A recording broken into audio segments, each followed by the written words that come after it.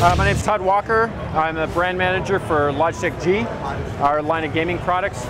We've just announced a new wireless gaming mouse, the G602 wireless gaming mouse, announced on Tuesday. It's going to be in stores starting in September. It's a $79 mouse.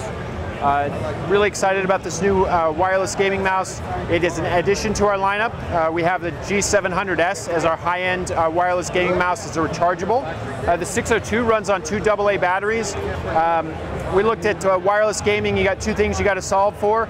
One's obviously a wireless connection. You want to have a rock-solid connection for gaming, and so we use a dedicated 2.4 gigahertz wireless nano receiver for the connection, same as the G700S. And we basically have a lag-free connection using that. It's different than what we use in our mainstream mice, which connects up to 6 devices with one receiver. In this, we have a dedicated receiver. Everything is going through just for the gaming connection. The second thing is battery life. When you play games, obviously you don't want to be interrupted by batteries losing power in the middle of the game or having to find some new batteries changed. So we didn't want to downgrade any of the performance in the 602. It still has Delta Zero sensor technology, same as our G100S, G400S, super accurate, super precise mice. 602 also very, very accurate, very precise sensor, but it's had extra power management optimizations added to it. And so we're able to get, when you look at other mice that are on the market, you'll get maybe 8, 12, maybe even 30 hours of battery life. With the G602, we have 250 hours of non-stop usage. We can set it between 2 modes. We have performance mode, which is indicated by the blue here, or endurance mode, which is indicated. Yep. Sorry. Indicated by the green. Endurance mode will get you over 1,400 hours of usage. So battery life is absolutely no problem with this mouse.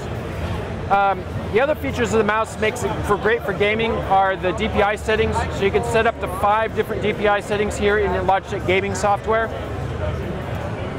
Using the software, you can reduce that to as many as you want. 1, 2, 3, 4, 5. They're all indicated on the side of the mouse here. When I change my DPI settings, I have LED indicators on the mouse itself.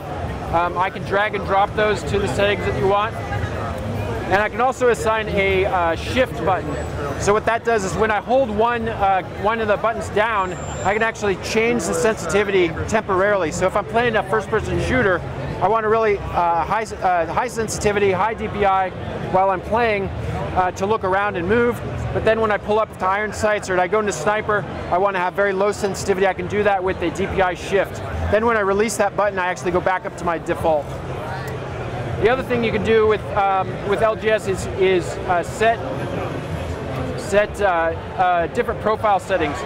So it has 11 different controls on the mouse. So we've got the main buttons here underneath the scroll wheel, DPI shift, and then 6 on the thumb panel. And I can change that to basically more or less anything that I want to. So in the default, right now it's scanning for games. There's a couple 100 preset profiles in here. This computer's not set up for anything but World of Tanks right now. There it is, World of Tanks. So I hit OK. Brings in a World of Tanks profile, has pre-existing controls just for that game. We have a whole bunch of games that have that. And then if I want to change the controls that are on here, all I'd have to do is drag and drop. I can just change that control with the drag and drop. And that goes the same for the keyboard. I can drag and drop those exact same controls for that profile right onto the G keys. So that's the G602 wireless gaming mouse. Like I said, it's $79.99. It's going to be in stores next month.